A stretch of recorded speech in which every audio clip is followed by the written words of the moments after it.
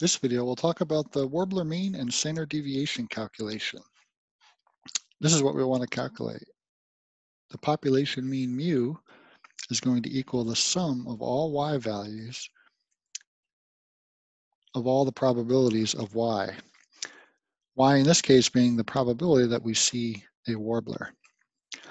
And so in this case we can sum all of them and multiply them by the probabilities. So in this case mu is going to equal 0 times 0.6 plus 1 times 0.1 plus 4 times 0.3. Remember, we have the chance of seeing 0, 1, or 4 birds with a probability of 0.6, 0.1, and 0.3. And so when we calculate that out, we do the sums and the multiplications, we get 1.3. So we can say on average, we would expect to see 1.3 birds when we go out to find them. The next calculation is the standard deviation. Well, before we calculate the standard deviation, we'll calculate the variance, sigma squared.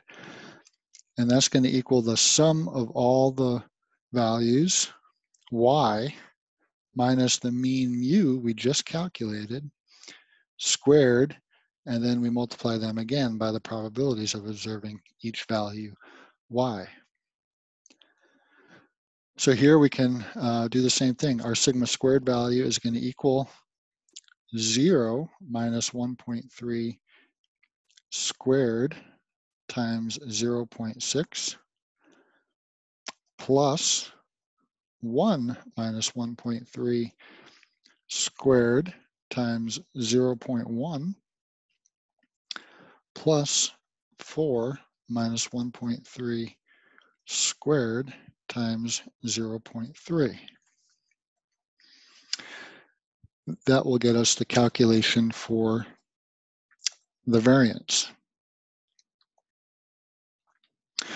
So when we do that, we get sigma squared equal to 3.2098, and that is our variance.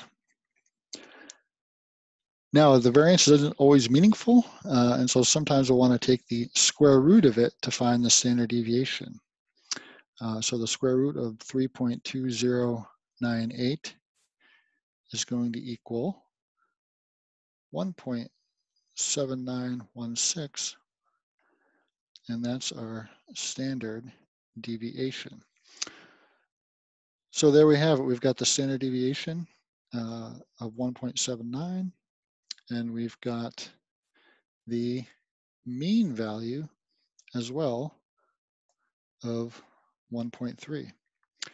So this means on average, we could expect to see 1.3 warblers with the standard deviation of 1.7916.